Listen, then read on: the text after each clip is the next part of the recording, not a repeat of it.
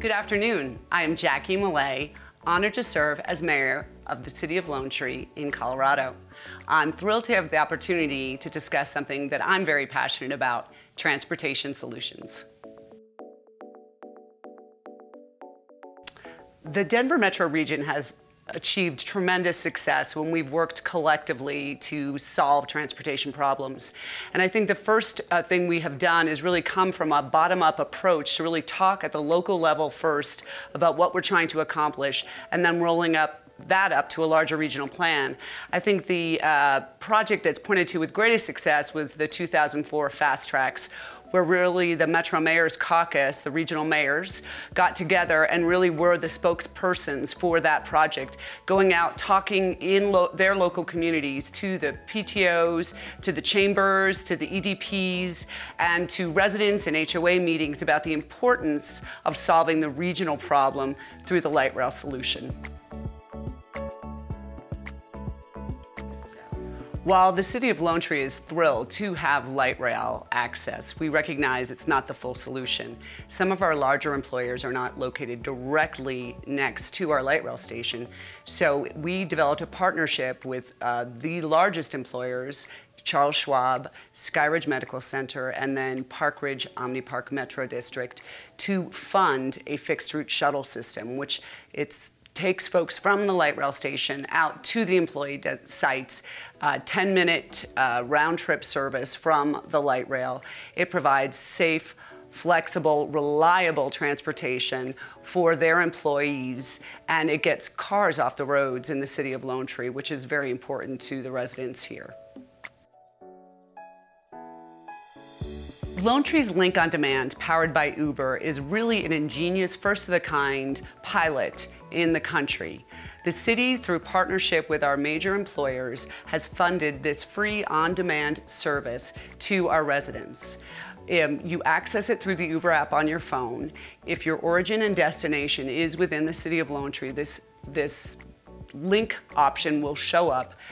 We have found it tremendous widespread use from a broad range of our constituents, whether it be seniors trying to get access to medical services or retail at our mall, the tweens visiting friends, neighbors, bowling alleys, restaurants, or employees who have come down on light rail but then want to access shopping, retail, medical appointments during their lunch hour or before or after they start working.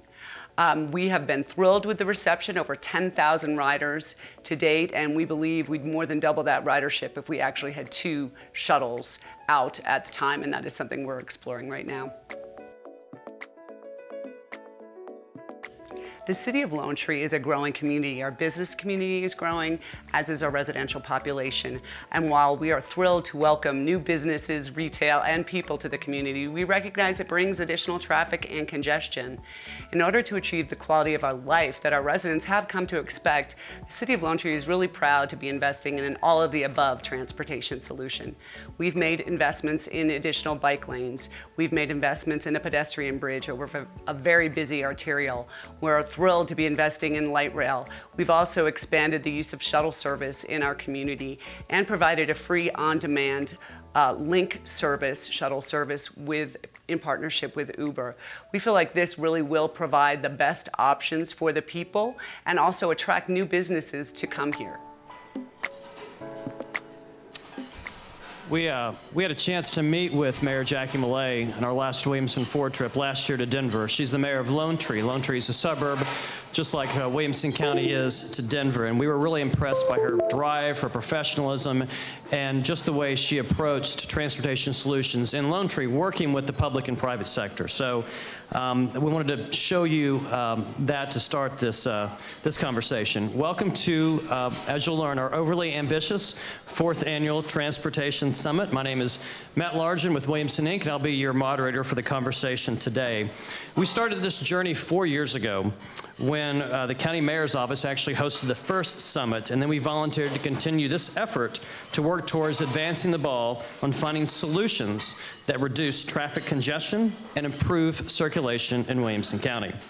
And as you can see by the video earlier, the benefits of the trips that we take as an organization extend far beyond when our plane lands back at Nashville International. Learning from and developing a relationship with other communities in the country that are model regions are critical to solving challenges in our own community. We have our third Williamson Forward coming up in early October to the Washington, D.C. region, where we'll have a lot of conversations about how that area is managing growth. If you're interested in joining us, please see one of our team members after this meeting. Nissan has been our partner and sponsor for the last 3 years for this event, and we greatly appreciate their support and everything they do in our community. It's my pleasure to introduce to you Chris Keefe. He's the Senior Manager of Corporate Communications at Nissan. Chris.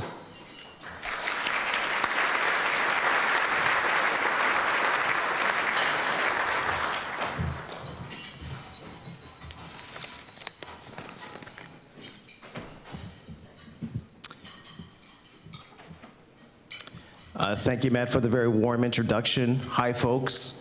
As introduced, my name's Chris Keefe. I'm from the corporate communications team at Nissan. And I'm pleased to be here to represent the company today. Our 1,800 employees who are at the HQ, which is just down the road, as most of you all know.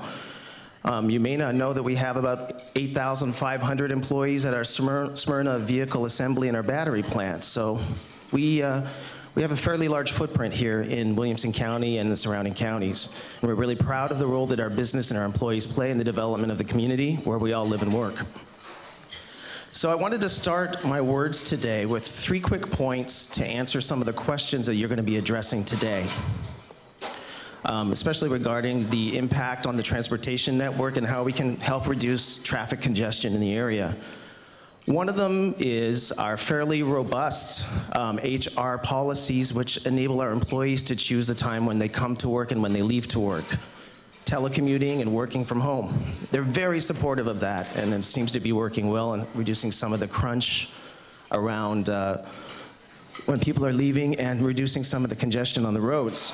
Now, flex time is essentially where we have 8 hours of work, but the employee can choose when he or she comes to the office and when she leaves. So again, it helps reduce some of the crush around peak times. And the third point I wanted to mention was our support for Hitch. Nissan's the first automaker to back the innovative app by Hitch Rewards, which was launched earlier this year. I think you'll be able to see more information about that outside. It's essentially incentivized ride sharing, but we think that Hitch will help reduce traffic congestion and reduce some of the carbon emissions by enabling users to share rides using their personal vehicles. And we think that's a competitive advantage. It enables a better understanding for us of consumer behavior as more people embrace new forms of mobility like carpooling or car sharing. Oops. So I'd like to raise 1 or 2 things about our corporate vision, which is 0 emissions and 0 fatalities, essentially helping to reduce the amount of CO2 we put into the atmosphere and also making our cars safer for folks on the road. And as part of that, I would be remiss if I did not mention the fact that we're the global leader in EVs. We've sold 330,000 EVs around the world, 120,000 of those here in the States. It's something that we're trying to promote very aggressively because we think it's good for communities and good for the planet. This is part of our Nissan Intelligent Mobility. Now, what is that? Well, it's our approach to changing how cars are powered, driven, and integrated into society. Some of these developments that I'm going to be talking about for the next couple of minutes are not just the distant future, but it's also happening right now in the vehicles that we're driving today. Essentially, one thing I want to convey is that at Nissan, we see these new technologies operating together as part of the larger Nissan Intelligent Mobility vision to move people to a better world, including the folks right here in Williamson County. So we think the Leaf is the embodiment of Nissan Intelligent Mobility, and also that the business community, local and state authorities really need to work together as a society handles growth and the new technologies that are shaping the way that people are getting from point A to point B.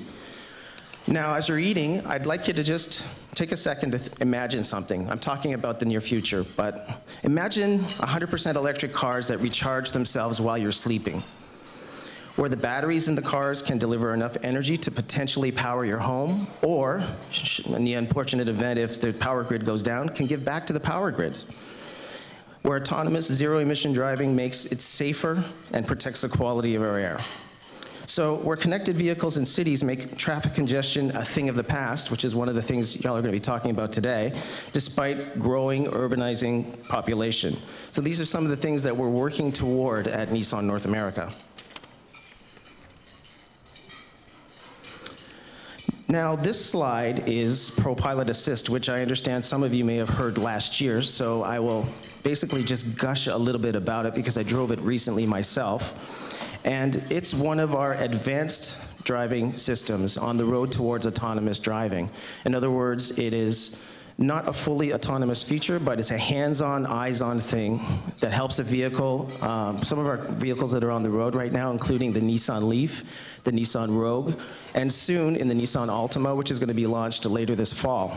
And it basically reduces the driver's workload in heavy highway traffic and during long commutes. It's a really, really interesting technology. I won't go any further because we have limited time, but I encourage you all to think about it, and if you have a chance, consider it. Now, the last pillar of Nissan Intelligent Mobility that I wanted to talk about, which is integration, and it's thinking beyond vehicles themselves, but how we can use them to integrate with society through connectivity to make our lives and our society better. And this is some of the things that we're also deeply considering here at Nissan North America. Finally, autonomous vehicles, vehicles that ostensibly will drive themselves. Again, imagine a car, you have a business trip and you need to go to the airport. Imagine a car that could drive you to the airport, drive itself home, and then pick you up when you arrive back. All the while its connectivity would reduce travel time, minimize traffic congestion, and improve energy management, and give power back to the grid. This is very long-term future things, but it's something that is not beyond the pale. It's something that we'll all see within the next 10 years or so, not just with Nissan, but with some other automakers as well, obviously.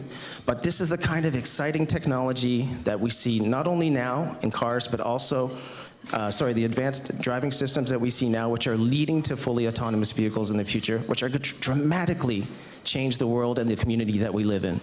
So, in sum, we're excited about where Nissan Intelligent Mobility is today, but we're even more excited about the impact that it's going to have on mobility here in the coming years.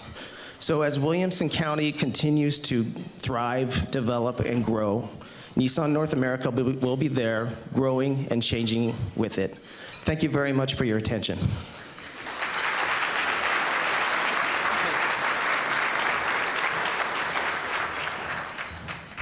Thank you, Chris, and thanks everything that Nissan does for our community when it comes to finding solutions, both from a technology standpoint, but also, and we'll get into this later, about what that means from flex schedule, remote working, all sorts of different avenues to help reduce traffic and congestion in Williamson County and Middle Tennessee.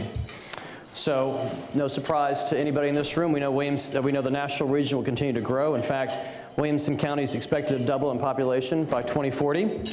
We also know what happens when you don't plan for growth. As we learned in Austin, our first Williamson Ford trip, now 3 years ago, you get traffic, and you get a lot of it, especially in a city like Austin that made a conscious decision not to build out infrastructure, and they're still paying for that decision they made 20 years later. We also had a chance to hear from Denver, our second Williamson Ford trip last year. And we got a chance to learn how they leverage investment from the federal government and also how they plan and campaign as a region for regional transportation solution. So at this time, I'd like to introduce the first panel of our session, Now What? Our guests for this panel are Steve Bland. He's the CEO of the Nashville Metropolitan Transit Authority and the Regional Transportation Authority, and Michael Skipper, the Executive Director of the Greater Nashville Regional Council. Thank you both, gentlemen, for joining me today.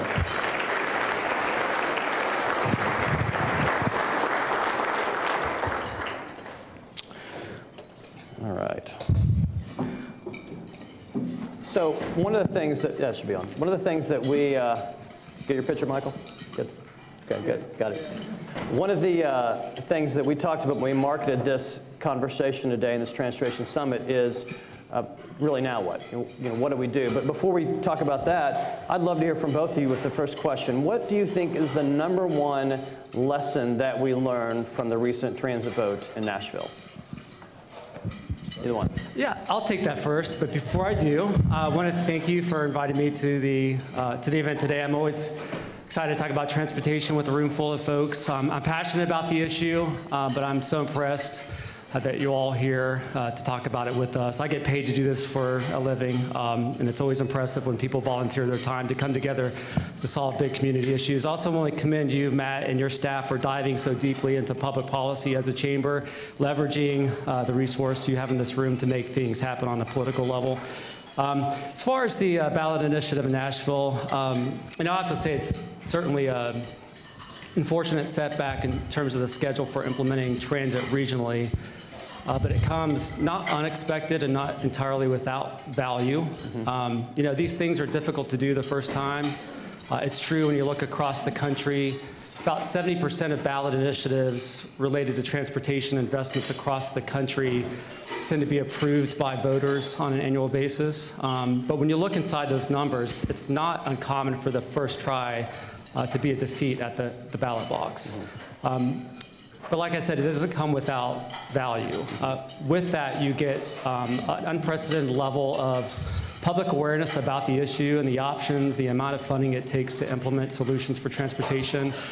And for the first time, really, beyond a planning process, you get voters and the general population to consider putting skin in the game, and the conversation becomes a little bit more meaningful. So I'd say it's a setback, but not without tremendous value. In terms of the lessons learned, really we could Monday morning quarterback this to death, but two recurring themes that resonated with me that we need to do a better job with, and that is to better integrate the role of technology into our proposal, and to do a better job of communicating how what any one of our communities do on this issue will affect regional outcomes. Right. Steve? First of all, if you have to limit me to one, that's going to be really tricky, Matt. I'd probably echo one of the things that Michael said and summarize it this way. This is really hard. It's not simple to do, and I think when folks try to oversimplify it, there's a challenge in that. Through the course of the Let's Move Nashville initiative, I probably did 50 or 60 neighborhood meetings, community meetings, and the one thing I know a lesson is, don't think you can put transportation in a bubble and isolate it from other community issues. We heard everything from gentrification, affordable housing, you name it, Nashville schools, community spending priorities, what have you. So the idea that we can say, well, it's a transportation initiative, we can lock it away and kind of leave the other stuff out, I think is a little bit naive, and certainly a lesson I think that we should take away from it. Yeah, I mean, I think, from our standpoint, all these different issues, whether it's transportation, attainable housing, growth, connectivity, they're all interrelated now. And transportation is not just a transportation issue, it's an economic development issue. So let me follow on the path in that first question and say, now that we have this chance to do this again, how do you include all the voices at the table early on and make sure that we have a chance to take into account everybody's sort of perspective and view on this? Because ultimately, these are the people that are going to use the system and promote the system long term. Well, I'll start off and say, and again, I'll echo something Michael said, that a positive out of it is every time you make an effort at this, whether it was the AMP in Nashville several years ago, the in-motion process that the RTA and the MTA underwent, the MPO's regional planning process, Nashville's ballot initiative, more and more people get engaged in that conversation and more viewpoints come out, where I'd say historically, when you did a typical transportation planning process, you got the same 20 or 25 people sitting around a table. So I think it's events like this one, it's organizations like yours being hyper involved and expanding out to other organizations. I see Carol in the room. We're pleased to partner with Cumberland Region Tomorrow, the Transit Alliance of Middle Tennessee, Joanne, extending that reach even further into our community. So that you track down as many people as you can find. And again, you can't restrict that conversation to just their transportation concerns, because what we're really talking about in Middle Tennessee is fundamentally some changes in the way we live. And we heard that quite a bit in Nashville too. It wasn't so much, well, I oppose a transit improvement or a transportation improvement.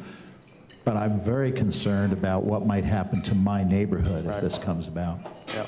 Okay. You want to add on anything? Yeah, I think I will. I mean, I think it's a really difficult question to answer simply. I think a public engagement is not sort of a one-time effort before you do something big. It's really a continuum. And you have to understand what people want to be engaged with. Some people don't care about the long-range planning. They just want to know that you've got a solution and you're going to move forward with it. A lot of times when we come up against these major milestones along this timeline for implementation, like a ballot initiative, people think that this is the only time that there's an opportunity to engage. When the reality is there's been, leading up to the Let's Move Nashville initiative, you had 20, 30 years of planning around transit, and the planning is not going to cease to happen, or the community engagement is not going to cease to happen, regardless of the outcome of the vote. I mean, some people are more interested in once the money is approved and you begin to implement the solution, they want to shape what the growth and development is going to be to look like around the station. They're going to want to be involved in engineering level questions about how it's going to impact daily operations along roadways, how it's going to look physically and architecturally. Yeah. And they're going to be able to solve or answer all those questions or have all those conversations at one moment in time. So people have to have confidence, and we've got to convey this to folks that there's multiple points to be engaged, even after major decisions are made along that continuum. Right. Well, let me follow up to Michael specifically, and then I'll go back to you, Steve. But to talk about the limitations of Tennessee law about whether it's planning or funding regionally and how that looks, because one of the things we heard often too is how does this plan, and you all reference it, affect the entire region and include the entire region? So talk about that the next time we do this. How do you make sure this is truly a regional effort like what we learned in Denver last year? Well, I think, one of the things we heard a lot was that Let's Move Nashville wasn't regional. Factually speaking, which sometimes doesn't matter in every context, Let's Move Nashville was a program of projects selected by stakeholders within Davidson County that was pulled from a regional transit plan that was adopted by the Regional Transportation Authority Board of Directors, which represents communities across 10 counties. And so it's a subset of that regional plan. So I think this was regional. The limitation I think we found was in the funding mechanism, and that the funding mechanism that was provided to us by the state legislature, and by the way, I don't want to take a negative bent to this question. It's tremendous that the legislature back in 2016 included in the Improve Act the ability for counties and their municipalities to work together to go to the voters for funding. But the fact that we would have to build the system county by county, because that's the way the funding mechanism was put into the law, is a challenge. More so just to communicate to people, convince them, or give them confidence that if we begin the investment in Davidson County, that it will eventually be expanded regionally through subsequent decision making. Right. And the reality here is that that's really the most common approach to building regional transit across the country. If you think of Salt Lake City and the Twin Cities of Minneapolis, these are great regional systems that rely on decisions to be made at the county level, and they just have to work it out the best they can. Having said that, I think there is an opportunity to go back to the legislature with this challenge of regional implementation and move our local model of financing towards a Denver type approach or a Seattle approach where there is a regional taxing authority that is the entity asking the voters to fund something that they're going to commit to building regionally instead of it being a local government asking for money to build part of something regionally. Right. One of the things that resonated, I remember, on the Denver trip was someone talking about actually having T-shirts printed out with the entire regional map on the shirt as they were educating the public, and they could point to exactly where their neighborhood was, where their city was. So, and I know there's some limitations now. Steve, let me sort of transition to one of the conversations you and I had after a meeting with Michael earlier this year about successful transportation solutions and corridors in Nashville. I asked you to put together a couple slides, and we've got these points that you mentioned, but I'd love for you to talk about what makes a transportation corridor successful and how we can apply that to Williamson County. Sure. Well, first thing is, and it also ties on to the issue of, what can we do differently in the future? How can we improve the process? One is we still tend to think too narrowly in, well, it's a transit project, or it's a highway project, or it's a sidewalk project or a bicycle project. And I think the more integrated we get, and I know we'll be delving into the South Corridor study in a little bit, and saying, well, it's not one answer. Transit's not going to work in all instances. Private autos aren't going to work in all instances. Sidewalks aren't going to work in all instances. How the system fits together. But what I put together is both from the feedback we got during the in-motion process and frankly what we see in real life through the Regional Transportation Authority system is where we see it work well and where we see it work not quite so well. First, we start with really solid places, and talking specifically about the counties outside of Nashville, though it's true in Nashville to a degree in Davidson County, really solid, permanent, purpose-built park and ride facilities. When we were able to partner with TDOT to do the Exit 11 park and ride up in Clarksville, literally ridership on that service increased 35% within a month or two, because we had a well-lit, safe, well-marked, very well-located permanent facility. In contrast, we've had challenges in other markets where we're behind the shopping center, behind the church. The shopping center needs to build something new. We get bounced around, and we've seen ridership decline. Predictability of travel time is important. When we talked to literally thousands of people during in-motion, they said, sure, it'd be great if the mass transit alternative were faster than my car.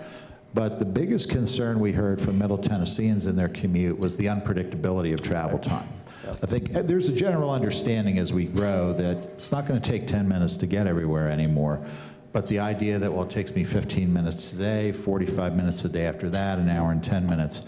So reliability of travel time. And we truly see that on the Music City Star, which really doesn't have anything getting in its way. It tends to perform much better on a productivity standpoint than any other RTA service, even though it's the fourth largest commute market in the RTA system, because it operates 97% on time.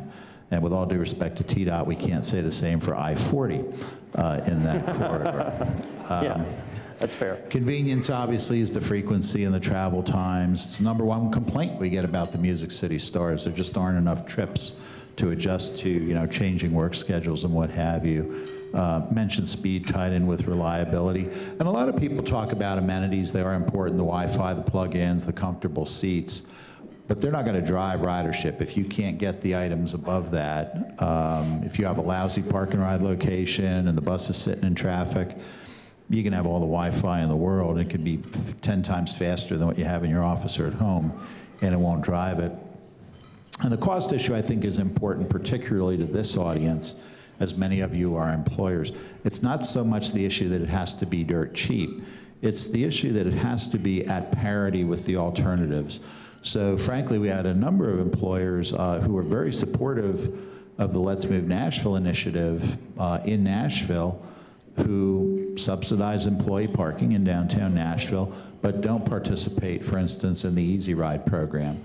So the extent to which you can look at your businesses and hearing what Nissan does with telecommuting options, what have you, very laudable. The idea of trying to, reach that parity, and that's where we see some real gains. Yeah, and one of the things that struck me on the Seattle trip, Michael, was how closely the community worked with the business community and how they adopted some of these transportation solutions as well. And we'll talk about that later in our conversation. So in about the last 10 minutes we have, let's go ahead and jump into the Southern Corridor study. And before we do that, I'm going to put a map of Barge Design Solutions. Paula Harris is in the audience, was kind enough to put together a map. I don't know, Michael, if you can see that or not, because I want to direct this next question to you.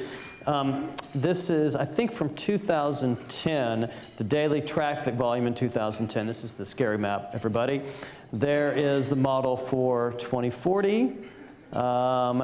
This is the MPO coming back up in just a second. Right, Griffin Sky, there you go. Right, so I mean, again, it's a map of congestion corridors and the percentage at which they predict they will grow in terms of congestion. So go back to this for just a second, this model I talked about earlier. So Michael, talk about what the Southern Corridor study is, what it will mean, and then what happens after that? How do you put something in place after you do a plan, right? I mean, I think that's the frustration too, is that we spend a lot of time planning, not much implementing. How do you make that happen? Yeah, before I answer that question, think about these maps. I mean, what's really striking about the forecast for congestion is that not only is the congestion sort of worsening on the corridors that you're already familiar with, but it's spreading like a cancer, if you will, to corridors that are not congested today. So your solution about taking alternative routes or certain times of day to get around that congestion is going away in the future. So that's the other thing to remember, that this isn't just about those main arteries that are clogged up today. But as far as the South Corridor study, this is it's a really good time for you all in Williamson County. This is actually the 5th major transit, I'll call it a transit study for now and shift my language here in a second, transit study we've done regionally since 2007. Each of these costs around $1 million to conduct. These are studies where we're looking at major transit investments, their routing or alignments or the technologies that we would use to deploy the service, the schedules, frequencies, who it would connect, what it would connect. These studies are used to forecast ridership and cost benefit and provides investor grade level information to make a business decision about what you want to move forward. We've looked at the Southeast Corridor to Murfreesboro, between Murfreesboro and Nashville, the Northeast Corridor between Gallatin and Nashville, the Northwest Corridor between Clarksville and Nashville.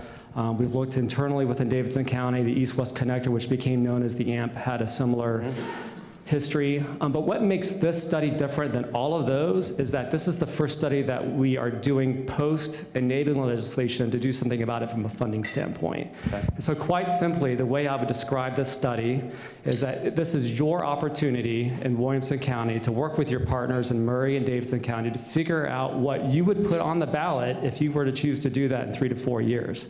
This will be defining the project and the complementary investments and policies that you would need to put into place to support that investment.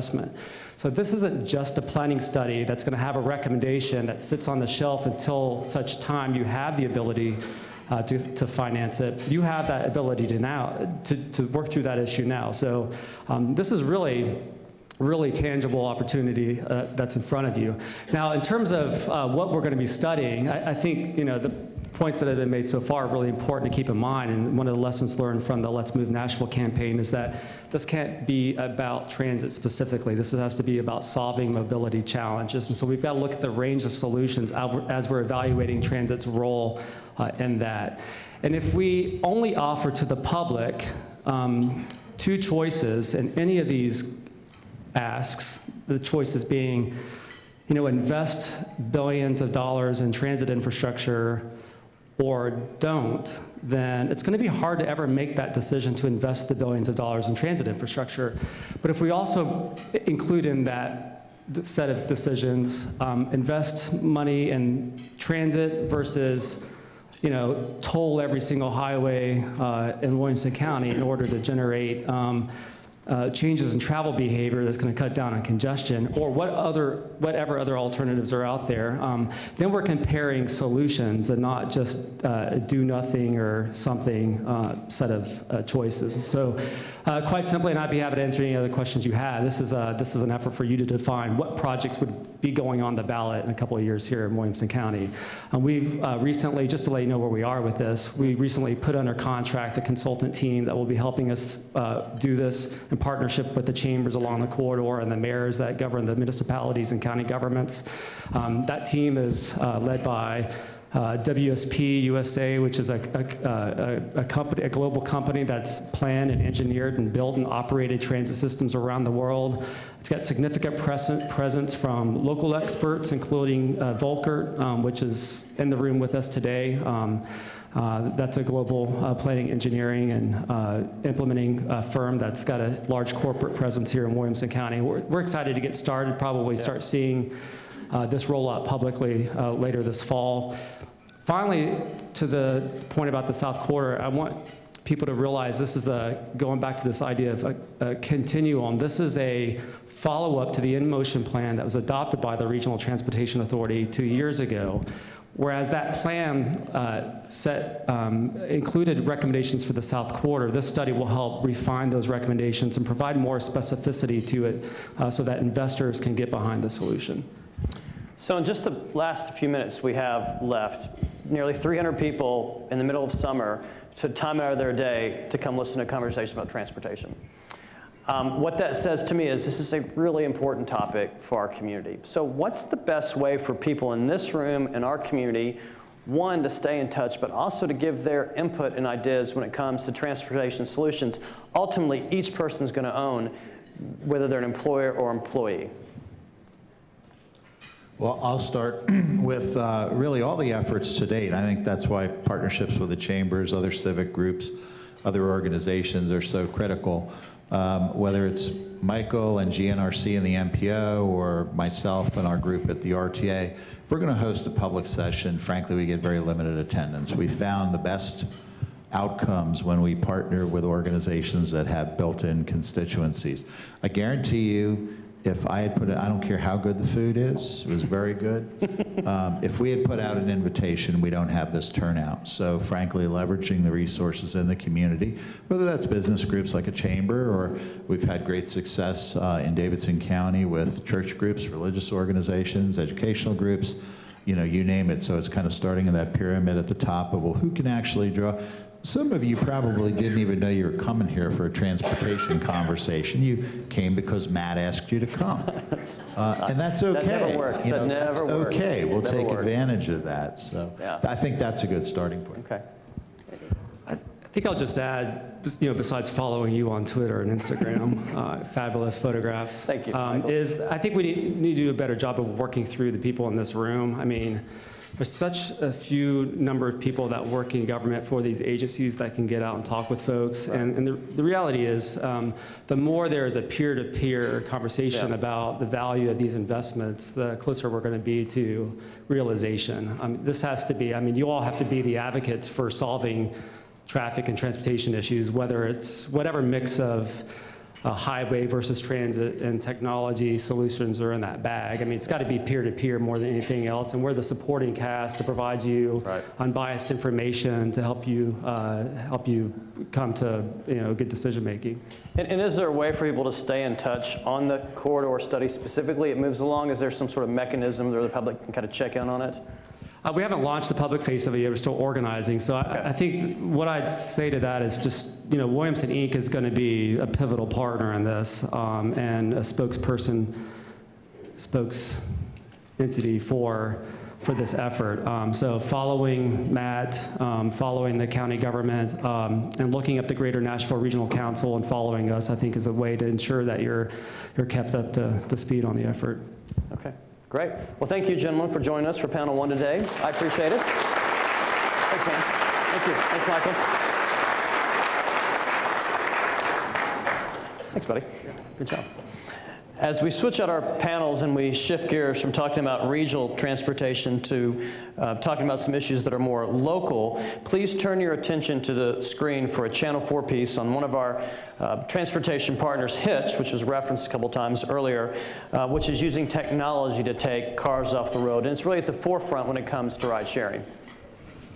Well, commuters across Middle Tennessee are jumping on a new trend during their ride to work, and they're earning some money to ride together using an app that's called Hitch Rewards, and that's Hitch with a Y instead of an I. H-Y-T-C-H. All right, News 4's Rebecca Cardenas is live for us at Lipscomb University this morning. So, Rebecca, tell us about this and what other incentives are people getting to use the new app? Good morning, Chris and Holly. So it's not just your ride to school. You can also get incentives for riding to school with your friends, not just to work. So look at this. Here at Lipscomb University, they've reserved more than 10 parking spots for students who are carpooling to school using the Hitch app. You can even see at the bottom of the sign there, they've got the link for you to go ahead and download the app. So not only are these students getting paid to drive to school with a friend, they get parking privileges. Hitch was designed to reduce congestion and emissions on our Middle Tennessee roads, and it does that by paying a couple cents for every mile you drive in a shared vehicle with somebody else. That includes buses and Uber, so it doesn't have to just be your personal car. The creator of the app tells me one of the coolest things about it is that it's building communities. People who have never spoken to each other on transit, like the Music City Star, for example, have now exchanged phone numbers so they can hitch in big groups on their commute. I also asked the app founder about the transit plan that recently failed to pass. Here's what he told me when I asked him what's missing. What was missing? I can't emphasize enough. Incentives is what's missing. If you want to increase ridership, you need to think about incentives. I mean, just imagine an airlines program that doesn't have a frequent flyer reward program. There are none. So listen to some of these numbers. Since February, more than 1 million miles have been driven using this app, using Hitch. That's 90 days at about 25,000 miles a day on average. It's kind of crazy. It's a lot of numbers. So Andrew and I are actually going to hitch back to work, my photographer and me, on back to the station. But before we leave, I will get on Facebook Live on our main WSMV page, and I'll walk you through how you can use the app. It's super simple, and we'll teach you how you can start earning some money to ride to work as well. Chris, Holly? Sounds good. Yeah, if you're would that interested in doing be? it, jump on Facebook later. Becca will walk us through it. Thank you. All right, Rebecca Cardenas. Great, and as it was mentioned at the end of that segment, there actually is about a 30-minute Facebook Live archive program that shows you exactly, for those who haven't used it or have interest, how you go step by step in using the Hitch app. Another one of our transportation partners that's been active over the last several years to help us solve some of these transportation challenges is the TMA group. And I wanted to put together, or actually they put together a slide of just a couple of the things that they're doing. The group is doing a lot more than this, but I wanted to hit some of the highlights in the last year in particular. So you may have seen the van outside. That is the van pool program. TMA runs the van pool program in Williamson County and in Middle Tennessee. They started 10 new van pools last year, and 3 of those were actually in Williamson County as well. TMA also manages the Franklin Transit Group. They doubled the amount of stops within the system for access improvement. They increased the frequency from 1 hour to 30 minutes to each stop. And then finally, something new for the organization is the School Pool is Cool program. I'm sure everybody in this room notices a huge difference between the summer months when school is not in session. And this is a ride matching program to take cars off the road, to put more kids on the buses, but also in carpools. And they're actually expanding this program next year to 5 local elementary and middle schools. So Franklin is just one example. As we move from talking about the region to more local, Franklin's just one example of how all the 6 cities in Williamson County are working to manage growth in our community. And there's great things happening across the county. Time limits us to just focus on Franklin today. So joining us from the city of Franklin, we've got Eric Stuckey, the city administrator, Kelly Dannenfelser, the long-range planning supervisor, and Paul Holzen, director of engineering. Thank you all for joining us today.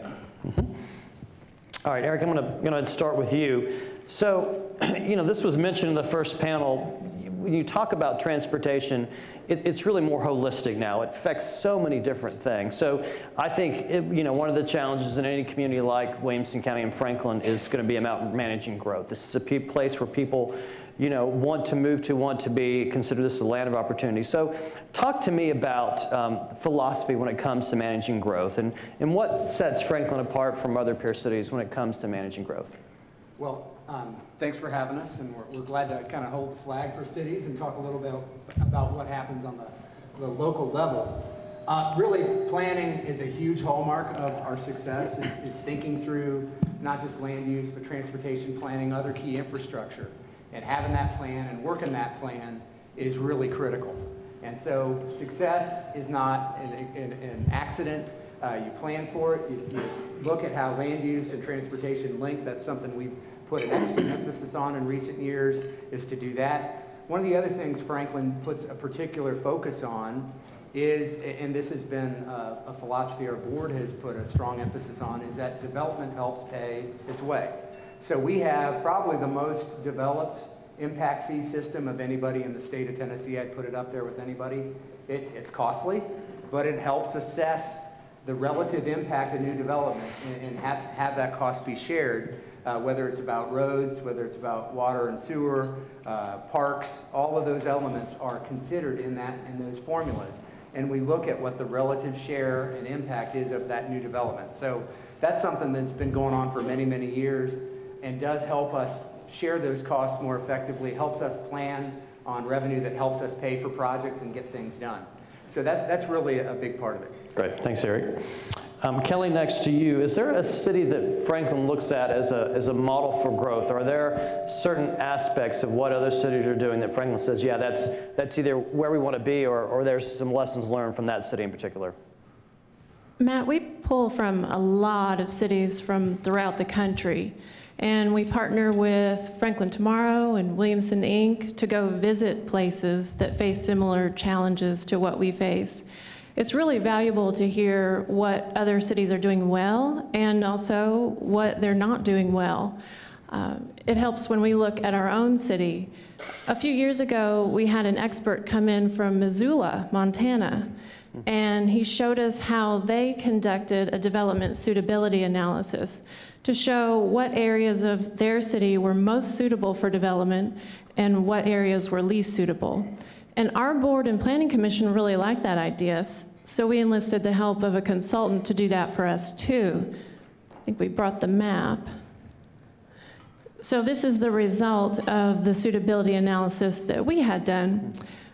We used 9 factors, including development constraints like floodplain and hillsides, and proximity to sanitary sewer systems, and proximity to existing fire stations and major thoroughfares, and came up with this map. The green areas, dark green, are the most suitable, and they're toward the center of the city.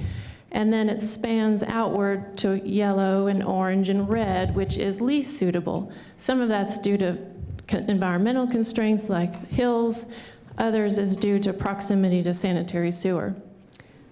This became the foundation for Envision Franklin's growth and land use policy recommendations.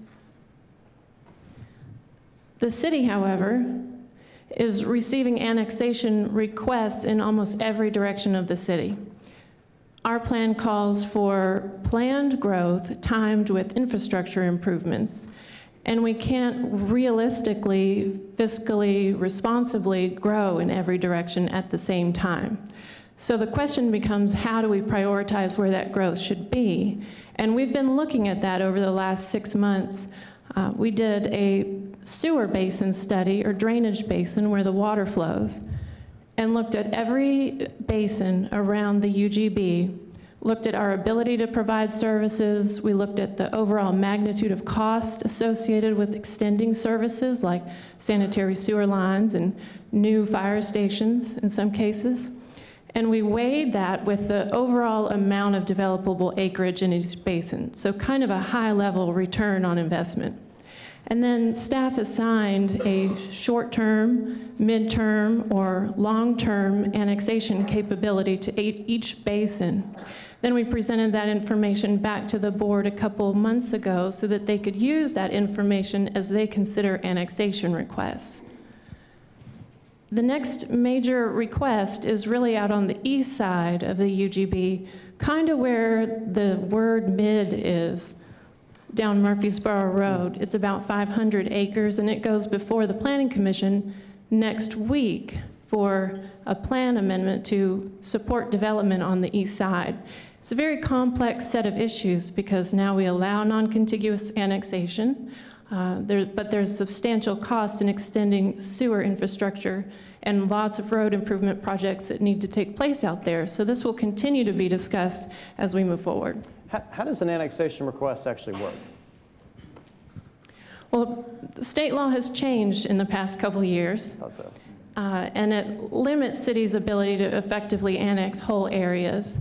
So annexation can happen from a property owner request, or it can happen with a public referendum, which we haven't really delved into too much. So it's really up to the property owner whether they would like to be annexed into the city. And state law also changed after that to allow non-contiguous annexation, which means the land doesn't have to be next to city limits. It can be a satellite annexation. Okay. So strategically, that's made it harder for us to do sort of a logical alignment with infrastructure. We're dependent on a property owner coming to us to say, okay, I'm ready to come into the city. And so it has changed a little bit of our ability to manage it on a more regional basis around the city and to align it with some of the infrastructure. So it creates a different mechanism for us to work through. We're still trying to plan systematically and logically, but it does change the rules of the game a little bit. Okay, that's good to know. And I think it's a great example of how you can't really separate transportation solutions from managing growth and how we do that as a community. The one question I know that's in everybody's mind, and if you want to learn more about this afterwards, talk to Paul. Paul, what is the latest on McHatcher? What's the new timeline, and why did the timeline change? Well, we were very excited about Matt Catcher coming. Right now, we are finalizing acquisition on one remaining track due to some changes with how it impacted the project. And we're shooting for the December 2018 bid letting and working very closely with TDOT to meet those deadlines. It's about a 2.75 mile project. The estimated construction time frame is around 3 years. That is still up for debate and subject to some change. It includes about a half-mile bridge that spans the Harpeth River in 2 locations. And this is, since I've been in Franklin, this has been our board's #1 priority. We've invested around $5 million to really expedite the design and right-of-way acquisition to get it to be a shovel-ready project so that we could get it in the funding list. And so we've also been working with our development partners, Southern Land and the West Haven Development, to help fund a 12-foot wide multi-use trail along the entire corridor. What's exciting about this is it's going to connect West Haven to the intersection of 96 and Boyd Mill, and then that multi-use trail will extend all the way over to the Williamson County Recreation Facility, which just shows that not only are we looking at transportation, but we're looking at other modes of transportation and the importance of that in Williamson County.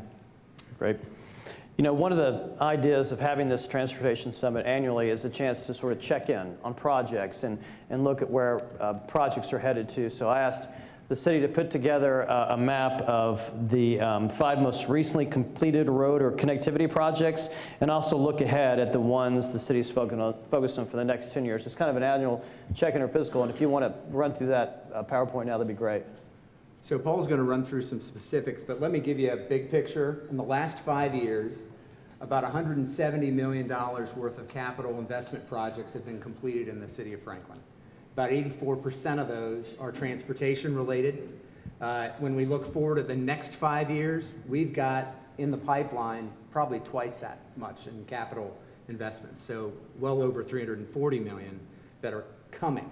A big chunk of that, about $130+ million, is a wastewater treatment plant upgrade. And so that's going to chew up a big chunk of that. But the rest of that is a significant portion of that is really hitting the transportation element too. And Paul's going to walk through some specifics for you. So running through some of those projects, this is the part I love because oftentimes we're thinking about what we need to do next, where we need to get the next project done, and we don't often take the time to look back at all we've accomplished at the city to try to keep up and manage that growth. And the first project I'd highlight is McEwen Drive. This was phase 3. It was built in 2 sections. Phase 3, the temporary connector, was about a $9 million investment. It's about 1.25 miles of improvement. And McEwen Drive is such a critical connection to the city, to Williamson County, to the city of Brentwood. McEwen Drive is essentially going to be that major east-west corridor that feeds the Cool Springs area and connects Franklin, it connects Brentwood, it'll connect the town of Nolensville. And so this was a big investment that we've made and very excited to have that completed. The next one is the Matt Catcher Northeast Widening Project. That was funded 100% by TDOT. It was about a $25 million investment. And that was completed in 2014. The next big investment was Carruthers Parkway South. That was a $2.75 million investment. I'm sorry, 2.75 mile project, $12.6 million investment by our board, funded 100% by the city of Franklin. And this is a great example of where we are targeting infrastructure improvements where we see the private dollars invested within our community. Has one bridge that spans the Harpeth River. We built initially 2 out of the 4 lanes, with plans to go back and build this as a 4-lane median divided arterial roadway. The traffic volumes are expected to go above 20,000 vehicles per day as this area continues to build out. And so we continue to look long-term about the investments that we need to make as a city. Next project is the Hillsborough Road project. Very excited that this project is complete. It was built in 2 phases. Phase 1 and 2. Overall, it was a construction cost of around $23 million. And this is not just a roadway project. We rebuilt all of the storm drainage. We added sidewalks. We rebuilt all of the water lines, all of the sewer lines. We worked with Atmos Gas to replace all the gas mains. It was more of an infrastructure project than it was a roadway project. We worked with Middle Tennessee Electric to underground the electric to just really improve that gateway as you come in to the downtown area. The next project is our Board of Mayor and Aldermen funded around $250,000 per year to fill in sidewalk gaps. The intent of this is where can we go into the city with little capital expenditure and really improve the quality of life and make a good investment. And so we use that money to target easy sidewalk projects where there have just been gaps for years. And we've spent around $1.6 or $8 million on this project. And our street department led the initiative to go into these different areas. We did one over on Oak Meadow Drive. We did a lot on Forest Crossing Boulevard, which connected one of the biggest HOAs in the city to that commercial node up by State Route 96. We did South Royal Oaks. We spent around $1.6 million completing a sidewalk that connect Mackhatcher into Pinkerton Park and ultimately into downtown Franklin. This is an overall map that just shows all the projects completed. That's that $170 million that Eric had referred to. And this is honestly, it's probably one of my favorite things to do is go back and look at how much we've achieved over the last 5 years. Okay. So what do we expect over the next 10 years? I'll tell you that we were all extremely excited to see that TDOT has prioritized the Mackhatcher Southeast Quad. In their 3-year plan for fiscal year 19, they're planning on moving forward with the environmental phase. And in 21, they're looking at moving forward with the design phase.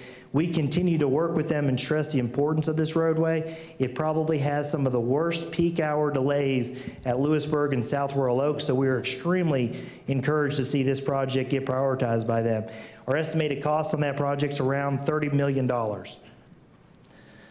The next drive is back to McEwen. Next roadway is back to McEwen Drive. Again, that major east-west corridor through Franklin, through Brentwood, through Williamson County, over to the town of Nolensville. This is funded. We received around $10 million from the National Area MPO through Federal Highways. And the estimated cost of the project is around $25.6 million. Right now, where this stands is working on finalizing the environmental and moving into the right-of-way acquisition phase, which is exciting, and hoping to have this to construction by fiscal year 2020. This is a very complicated project. We're cutting the hill down around 20 feet, and the challenge is trying to, again, deal with utilities and keep those utilities live during that construction process. Next project is Franklin Road, essentially from the Harpeth River Bridge to Harpeth Industrial Court. It's an estimated $13.3 million cost, another gateway into our community. What you see here is investment on US 31. What's really interesting is working with the National Area MPO, we really prioritize as a county the importance of US 31. We'll talk about Columbia Avenue here in a second that we're going to make an investment on. You see us making this investment on US 31, and you also see the city of Brentwood making a big investment on US 31 up by Concord Road. And so this project, again, includes a lot of infrastructure, water, sewer, gas, storm drainage, an extremely important sidewalk connection that'll go from the park at Harlansdale Farms, downtown Franklin, where we have a lot of events, and it connects a lot of different neighborhoods in that area. So another great investment we look forward to. Estimated to start construction in fiscal year 2020. As I stated before, Columbia Avenue, another big project targeting US 31. What we're looking at here is a 5-lane, taking 2 lanes of traffic and making it a five lanes of traffic, or a 5-lane typical section. Estimated cost is around $25.6 million. This one, I have to give credit, is fully funded by Federal Highways and the Tennessee Department of Transportation, and we received that funding working through the Metropolitan Planning Organization. This is a very complicated project, a lot of infrastructure that we're going to need to move, and so right now we're targeting fiscal year 2022 to start construction of this project. Another important part is to make sure we're talking about our pedestrian network, our bike and ped aspect of it. We received a grant through TDOT of about $1.8 million to construct a 12-foot wide multi-use trail down State Route 96. This connects multiple schools, churches, and subdivisions. You'll basically be able to walk from West Haven on a trail system all the way into downtown Franklin and around Mac Hatcher, so a very, very important multimodal connection for the city. It's an estimated cost about $3.6 million and looking to start construction in fiscal year 2020. Yeah, that is a lot of stuff. I mean, that's exactly right. There's a lot of stuff going on. And it's easy to complain and say the city's not doing anything, the county's not doing anything, no one's addressing this. Clearly, that's not the case, and it's evidenced by the projects you've done, the projects that you're planning. So as a resident of Franklin, I just want to say I appreciate that. Kelly, could you kind of go off this and talk about how development can actually reduce traffic congestion, especially when it relates to the Envision Franklin plan? Sure. Different land uses have different effects on traffic congestion. And we try to locate our more intensive land uses where our regional transportation system and our infrastructure can best support them. So that's our regional commerce area, and on this Envision Franklin Design Concepts map, it shows up in purple, and it's along I-65 in Cool Springs and down in Goose Creek Bypass. This is our regional employment center, and it includes corporate offices, shopping and dining experiences, hotels, data centers, and a more recent trend to mix in multifamily housing into that, to mix those uses, because the more we can do that, the more we can reduce the length of trips from people from their homes to shopping and work, and maybe eliminate some altogether. Maybe they want to take a stroll to dinner instead of getting in their car and driving. So the more we can mix, the better we can manage congestion. Another way we do that is through the neighborhood commercial areas, which are shown in red on this map. They're strategically located throughout the city in UGB to provide those neighborhood type uses. Maybe it's a coffee shop, a restaurant, dry cleaners, things that you need on a weekly, sometimes daily basis, close by to residential areas, and really focusing on connecting those through trails and sidewalks. Anytime we can strive for greater street network connectivity, local pedestrian-focused environment, trails and sidewalks, we want to do that and work with our transit partners and more rideshare opportunities and more transit to be able to give more options for people to use instead of getting in their car. Great, thanks, Kelly. And that's actually a great segue. I said we're just going to talk about the city of Franklin. That's not completely true. I was at a neighborhood meeting a few weeks ago now at Triune, just talking about economic development in general, and former mayor, current commissioner Beth Lothers was there too. I know Ken's here from the city of town Nolensville as well. And Beth talked a lot about connectivity and how that's played a role when she was mayor and now as commissioner. I'd love for you to take just a couple minutes and tell this group exactly what's happened in Nolensville and the role you played in doing exactly what Kelly's talking about from a connectivity standpoint. Sorry, thanks, Matt. And starting in 2007, it was a challenge as Nolensville was taking off in growth when we had 2-lane country roads with drainages adjacent to them. We had one state highway intersecting our historic district, and that was separated with a Mill Creek on one side and a tributary on the other. And so connectivity was a challenge. Now the town already required sidewalks in all new commercial development, sidewalks in all new residential. But what we did is we got very intentional in getting sidewalks in the old neighborhoods to connect to where the new Nolensville Elementary School was placed. So we applied for 4 Safe Routes to School grants, received 3 of them. That multimodal infrastructure was put in place, and some is still in construction phase. We also got intentional trying to connect parks to the historic district. And we started applying for everything from Recreation Trails Program grants, multimodal, MPO. Thankfully, we received 2 major MPO grant awards. So now you can go see the Small Town Connections project in Nolensville. You can park in the historic district trailhead, owned and operated by the town of Nolensville, cross over the bridge, and have a 1.1 mile multimodal trail that will connect you all the way to the Parks and Rec Center, the Nolensville Museum, the new Commercial Town Center. In addition to those efforts, Mayor Alexander was very involved with the new high school, Nolensville High School, Mill Creek Middle, Mill Creek Elementary. He required those developers to create multimodal trails connecting to those schools. And Williamson County Schools did a terrific job on their internal pedestrian safe infrastructure. So now you're going to be able to go from almost York Road and internal trails to Rocky Fork and then cross over and connect to the trail system. And a busy day in Nolensville, that's going to be quicker than if you're in your car. And we're fortunate to have Ken, as you mentioned, as our town administrator, who's working on the multimodal Sunset Road widening project currently. Great. So even small towns that started out country can work toward connectivity. I think that's a great point. And one of the things that we've learned from talking to companies and looking at peer regions is how important connectivity is to the future of economies. And as the millennials start to grow up, they're going to look for neighborhoods and suburban location with great schools that are also connected. So it's great to see, you know, the size of the city doesn't necessarily dictate what you can do around these sort of philosophies. So thank you for bringing that, Beth. I greatly appreciate it. One of the things as an organization that we supported, along with a broad coalition of people, was the Improve Act a couple years ago. So Eric, talk about the Improve Act funding and what kind of transportation projects it paid for in the city of Franklin.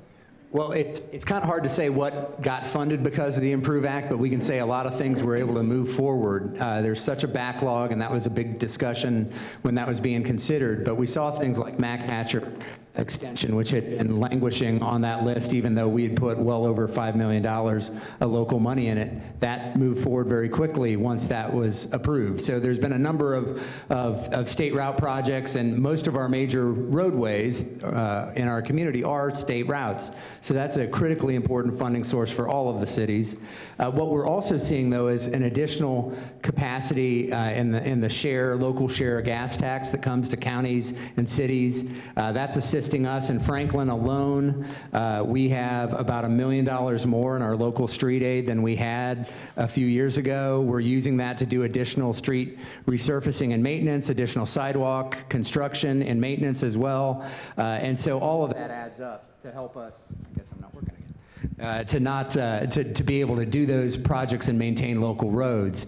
The other piece I'll highlight that we did locally, and this is about working locally, regionally, and statewide, is our board really stepped up and dedicated a dime of property tax, what we call Invest Franklin, to these types of major infrastructure, and 7 cents of that dime is in infrastructure and transportation related initiatives. And so it's about taking control of it locally. It's partnering with communities around you. It's working with the region, working with the state to identify needs and prioritize needs and move it through. An Improve Act and local initiatives like what we've done is what makes the difference. Thanks, Eric. And in just a few minutes we've got left for this panel. Paul, I want to talk a little bit about a technology aspect and talk about the city's traffic operations center, how it incorporates technology and an intelligent transportation system. What does it actually look like, and how does it reduce traffic in Franklin? So right now, the city of Franklin operates around 119 signalized intersections. And I don't know if you know this, but the state does not manage signals. It basically falls on the cities and counties to manage and operate those signals. Our Traffic Operations Center communicates with around 88 of those signals. And what that means is every day when we come into work, we can run system health checks to see if detection is working, to see what has failed, to see if they are in time, in step, the signals are timed appropriately. And so it's a very proactive way to manage the infrastructure that we currently have in place. We also have around 22 cameras that when we implement new timing plans through corridors, we're able to monitor that and see how it's performing sitting in the office. We also go to the field and monitor those. We're fortunate to be able to do traffic counts at every one of our major intersections on a 3 to 4 year cycle. We can then turn around the next year with those traffic counts and do new timing plans. And an office building opening up on Carruthers Parkway or a 12-story office building, that can have a major impact on the cycle lengths or the length and times that people have to wait. And so we use this system to be extremely proactive, again, managing the infrastructure that we have in place. Where can someone get one of those stoplight Christmas trees? That is not ITS, by the way, the tree. Okay. That is not the city of Franklin. Yeah. It's not City of Franklin. Okay, we've got probably 2 or 3 minutes left. Any closing thoughts from anybody on the panel about transportation in general in Franklin, in the region, how people, again, stay in touch, like what's happening with the Southern Corridor Study? Any final thoughts from the panel? I think they touched on it before, being engaged, understanding what's going on in your community. We gave you the example of Franklin, but there's outstanding planning going on in Brentwood and all the other communities in Williamson County. We're trying to work collectively to make a difference and advance the projects that are going to have impact. But we can't do that alone. We need you to engage. Your voice matters, and working with state officials, working with the region, working with giving us feedback so that we invest the dollars in the right place at the right time. So just being engaged and understanding, and also understanding that really it's the all of the above approach is really the best way to go. You heard the mayor of Lone Tree say that, because what works for you may not work for somebody else. We are also such an employment hub in the region that it's not just about how our residents get around, it's how the folks that work here get around, and if we can find better ways for them to get here, that makes a difference and impacts everybody's quality of life positively. So looking at this big picture and understanding that multiple options help us get better solutions and maintain quality of life is what I think is the best way to be thinking about it, and engage as you hear ideas and options floated about whether it's big picture or small picture. Having a plan, working a plan, but engaging in that is important, and having options is the bottom line. Great. Anything else? Good? Okay. Now, I think that's a great point, Eric. You know, if we get to the point when there is some sort of transportation solution at a regional level, even if you don't use it and somebody else does, that takes cars off the road for your commute to get easier too. So I think that's really important. There are multiple ways, there are multiple avenues to solving these challenges, and it really comes down to individual behavior and decisions people make on a regular basis about how they get to where they want to go. So thank you all for joining us today. I greatly appreciate it. Thank our panel.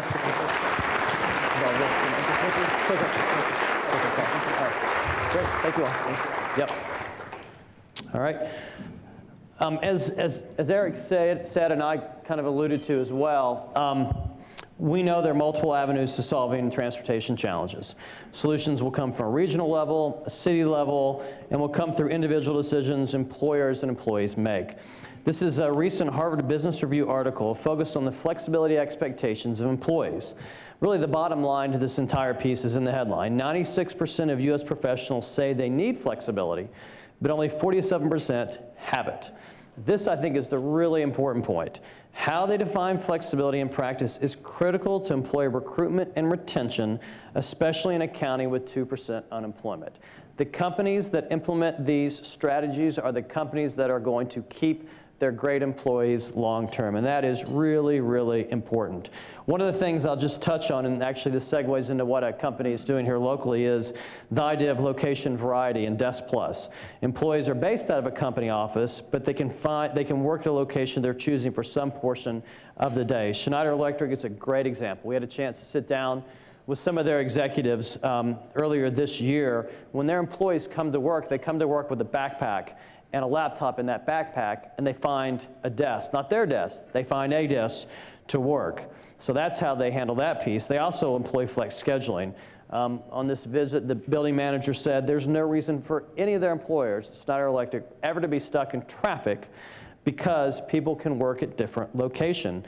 And I asked if they're worried about employees taking advantage of that, and they said employees are measured by how much they produce, not by how much time they're in the building. I think that's really important as well. Another survey I'll mention here came from the business journals.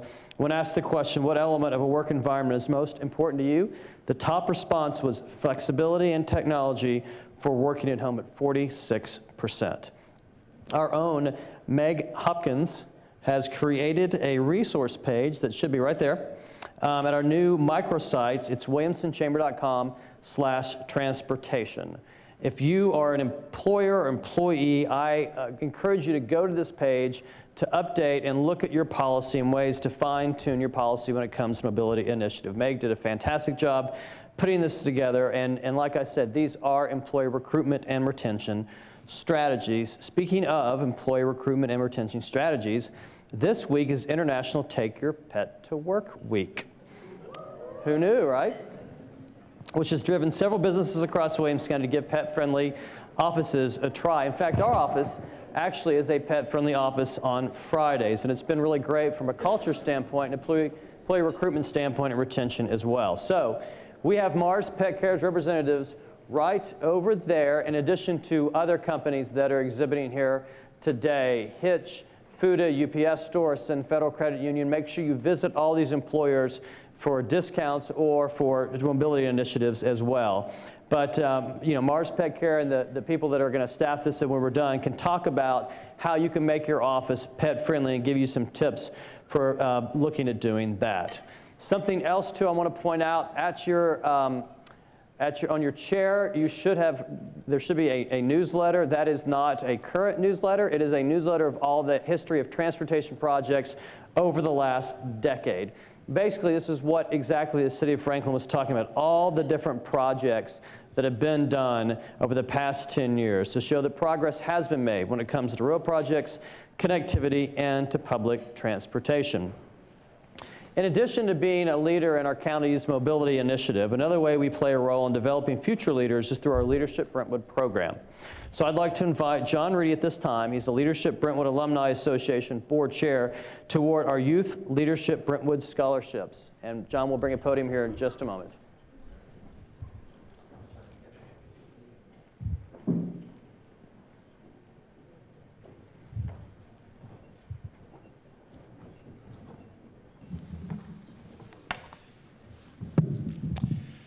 Thank you. Each year, the Williamson County Chamber Foundation, the Leadership Brentwood Alumni Association, and the Youth Leadership Brentwood program present college scholarships to high school seniors who are graduates of the Youth Leadership Brentwood program. Applicants for these scholarships represent the very top leaders and academic scholars in the Brentwood area. They are the cream of the crop. We were able to award 4 scholarships this year, and our first scholarship winner is Morgan Boussard, a Brentwood Academy senior. Morgan will be attending Texas Christian University in the fall.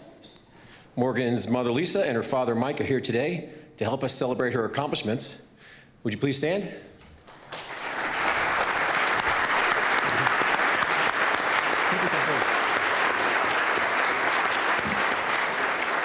I should have said stand and come forward. Thank you.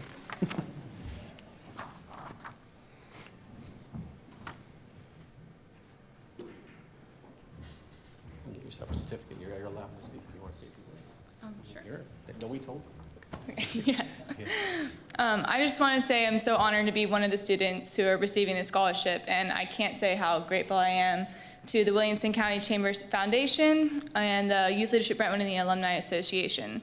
As he said, I will be attending Texas Christian University this fall, and I'll be majoring in biology on the pre-med track. I've always had a love for kids and love and curiosity in science, so I've chosen the career path of a bilingual pediatrician. Thank you so much again for supporting my college education.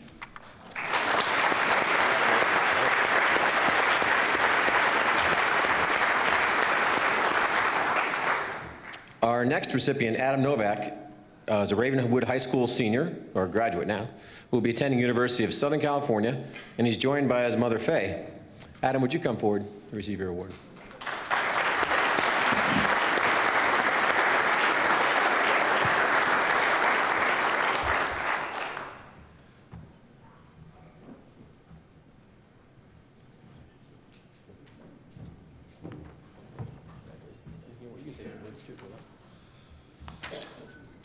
Just to echo what Morgan came up here and said, thank you guys all so much. I'm very grateful for Youth Leadership Brentwood and what it's helped me achieve and develop individually over the past few years, being a member and a mentor.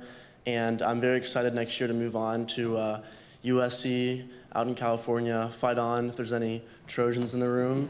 And I'll be studying computer science and business administration out there. hoping to work with some entrepreneurship in the tech industry. So thank you guys so much.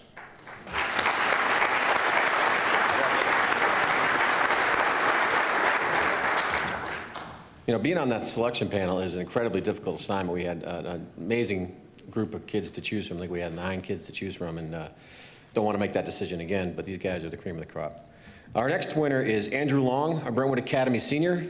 Andrew will be attending the University of Tennessee at Knoxville. He is going to paramedic school in Columbia this summer and is not able to attend here today. Andrew's mother, Karen, and his father, Mike, are here today to help us celebrate his accomplishments. Would you be able to come forward and accept this award?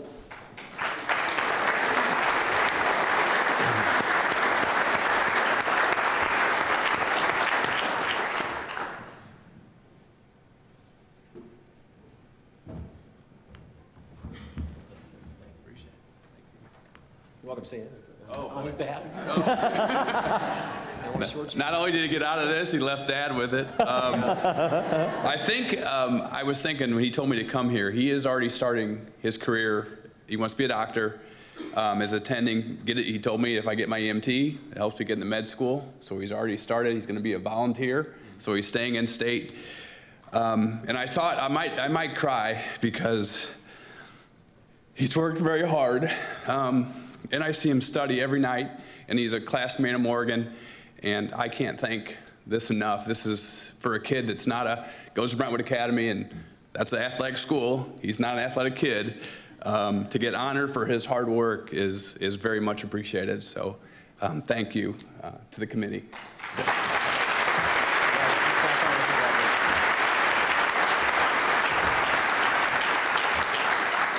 And our final recipient, Jackson McNabb, is also not able to be here today. He is debating at the Conference on National Affairs in North Carolina as part of the Tennessee Youth in Government Conference. He is also competing this summer at the National Speech and Debate Tournament in Florida and serving his term as the national president of Mu Alpha Theta at the National Convention in Colorado Springs. Jackson, a Brentwood High School graduate, will be attending Duke University this fall. His parents, Jennifer and Kyle, are here on his behalf. Jennifer and Kyle, would you please come accept his award?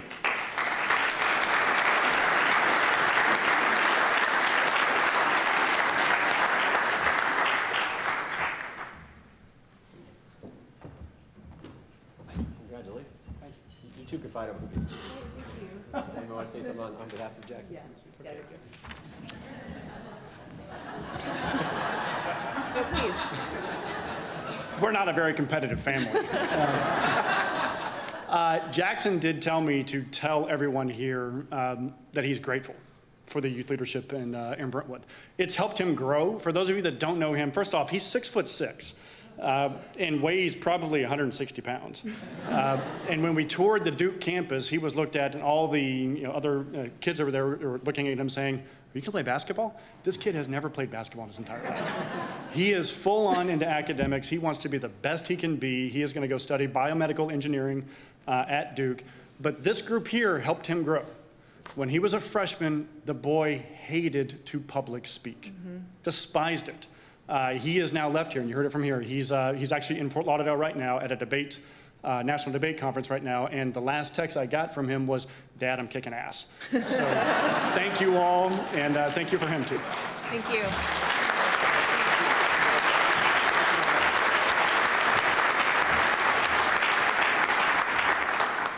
Well, thank you all, ladies and gentlemen, and please join me once again in showing these fine young leaders how very proud we are of their accomplishments.